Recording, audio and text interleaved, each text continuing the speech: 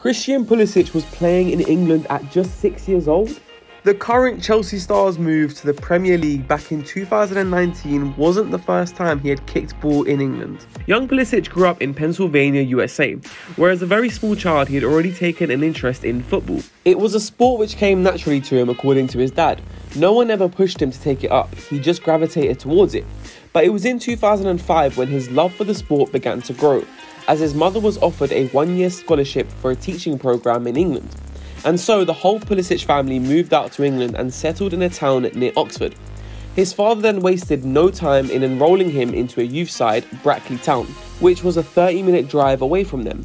It was at Brackley Town where Pulisic got his first taste of competitive football and looked to be quite the talent. So when the 1 year was up and the family returned to the US, his parents treated his potential footballing career with the utmost importance and enrolled him into a local soccer academy. So imagine if his mum never got that work scholarship in England. Would he have still made it pro?